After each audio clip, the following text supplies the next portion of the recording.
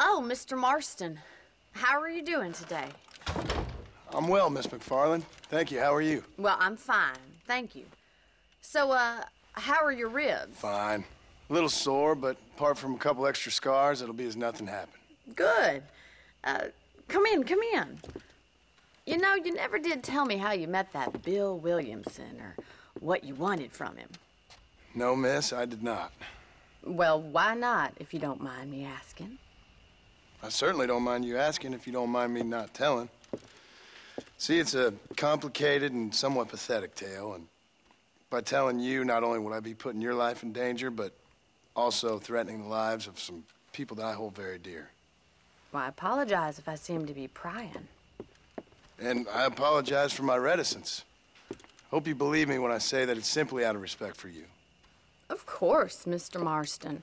I understand that a city dweller such as yourself likes to have some exotic secrets, so us country folk are impressed. I'm no city man, miss. Yeah, but I saw you get on the train at Blackwater. You with those gentlemen in bowler hats? I'm still no city man. But I bet you can't ride, Mr. Marston. I hate to take money from a lady, miss. Oh, you won't be. I'll race you right now. If it makes you happy. We'll see.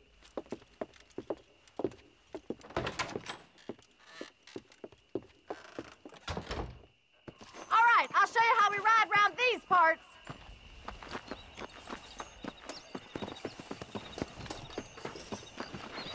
Giddy up! Come on!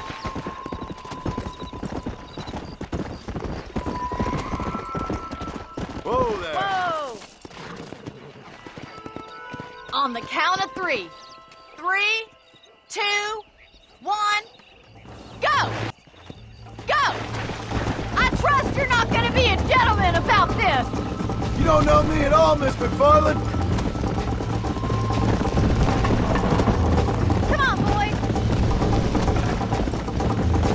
Oh, no you don't!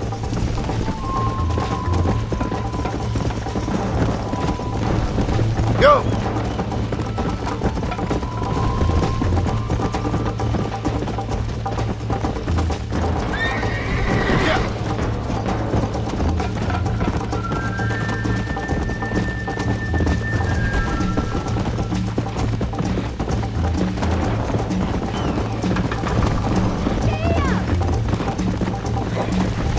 I bet you're starting to regret your brave words, Miss McFarland! Come on! You're not as bad as I thought you'd be! Don't go easy on me!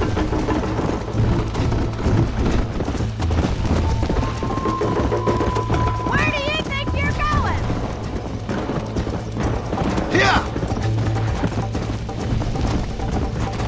How you doing back there?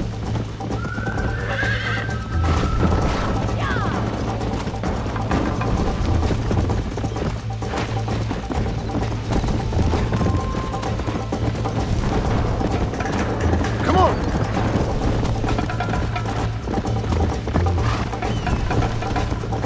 Come on! Come on, boys!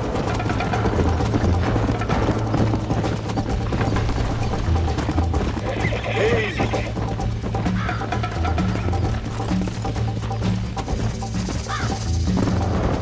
Let's go!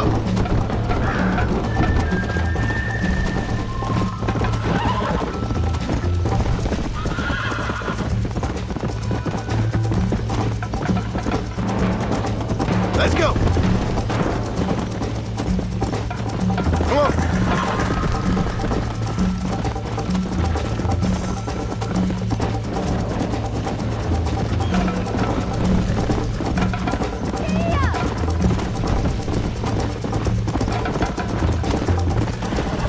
You'll have to do better than that! This is gonna be close! Slow up! Easy now!